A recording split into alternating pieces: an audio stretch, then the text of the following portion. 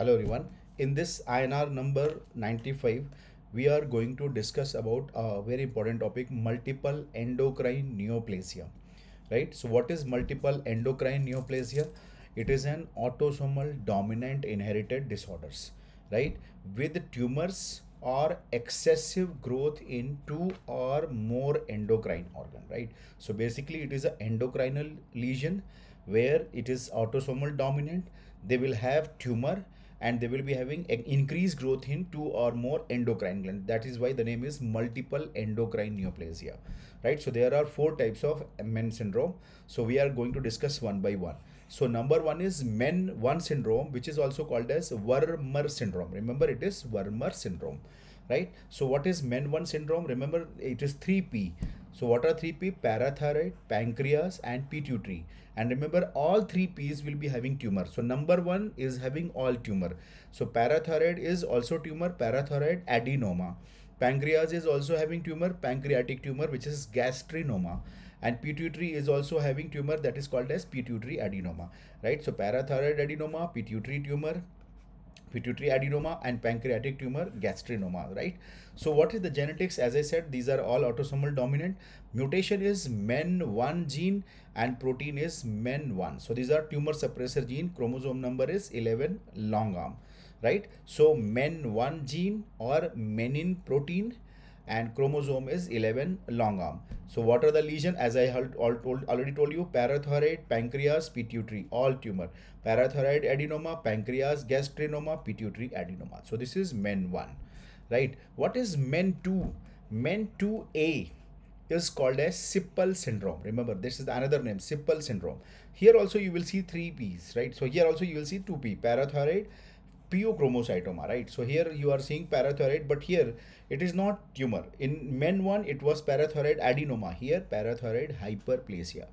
In MEN2A, Sippel syndrome, you will see that adrenal will be having tumor and that is called as Pheochromocytoma, right? Pheochromocytoma. And they will also have a tumor in thyroid and that is medullary carcinoma of thyroid, right? Where you can see amyloid stroma, right? So what is MEN2A? 2Ps. So MEN2A, they will be having 2Ps. So this is the mnemonic, 2P and 1M, right? So what are 2P? Parathyroid hyperplasia, Pheochromocytoma and medullary carcinoma of thyroid. So what is genetics? Already I have told you, autosomal dominant. Here it is very important to remember that MEN2A, they have association with RET proto-oncogene mutation, which is also associated with medullary carcinoma of thyroid, right? So this is RET proto-oncogene on chromosome number 10, long arm, right? So lesion, already I have told you, parathyroid hyperplasia, Pheochromocytoma and medullary carcinoma of thyroid. Third one is called as MEN3. Remember, the older thing was MEN2B. So now it is called as MEN3. MEN3 is also called as multiple mucosal neuroma syndrome. Remember the name, multiple mucosal neuroma. Mucosal neuromas will be there. You can see there are mucosal neuromas in this condition. So what is important here? They are meant to be in the older. Now it is called as MEN3. So what are these things? We are having medullary thyroid cancer, just like a MEN2B, MEN2A, right? Medullary thyroid cancer, just like MEN2A pheochromocytoma. So now you can see that why it is called as MEN2B earlier, because they are having two common things, medullary thyroid cancer and pheochromocytoma. So what are the new things we have to understand? Whenever examiner will say that mucosal neuromas, so now you can see tongues are having mucosal neuromas and patient will be having marfanoid body habitus, pectus excavatum or arachnodactyly or dilatation of aorta like a Marfan syndrome. So marfanoid body habitus. So mucosal neuroma, marfanoid habitus, see M for mucosal, M for marfanoid and M for 3.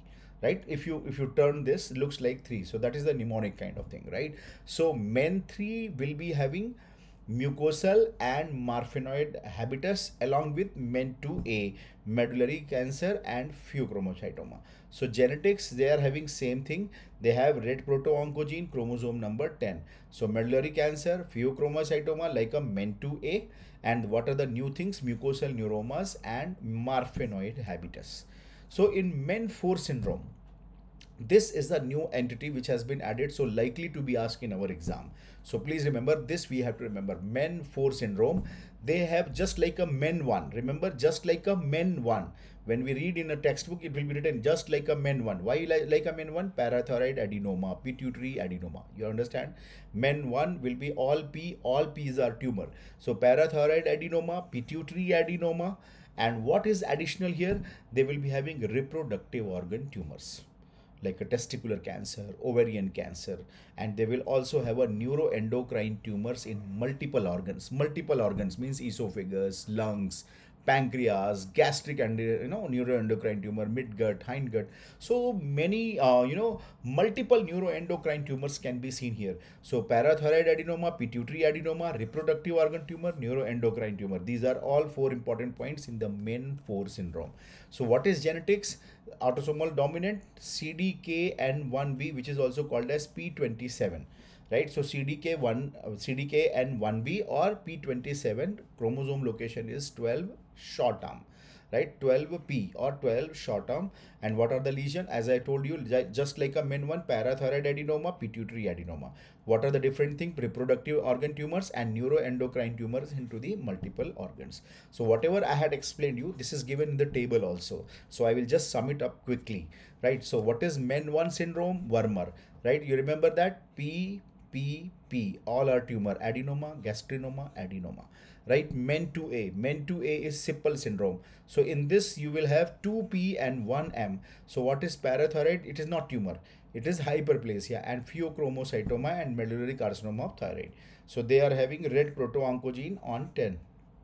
See this, men 2A, men 2B, they have same red proto-oncogene on chromosome number 10 long arm, right? So like that we can remember. Men 1 is having men 1 or menin tumor suppressor gene, which is chromosome number 11, right? Men 3 is a multiple mucosal neuroma. Mucosal neuroma, you remember that image? And they will be having medullary carcinoma of thyroid and pheochromocytoma just like a men 2A. Right? What is the difference? Mucosal neuromas and marfanoid body habitus. Men 4 is just like a men 1. You remember men 1. Why? Because of parathyroid adenoma and pituitary adenoma. Parathyroid adenoma, pituitary adenoma. Just like a men 1. But what is the difference? Difference is reproductive organ tumor and neuroendocrine tumor in multiple organs. And their location is CDK and 1B and P27 gene mutation on chromosome 12P. So remember, men 4 is on chromosome number 12 short arm. So these are important point about the men syndrome. Revise this topic. You may get question in your exam. Best wishes to all of you.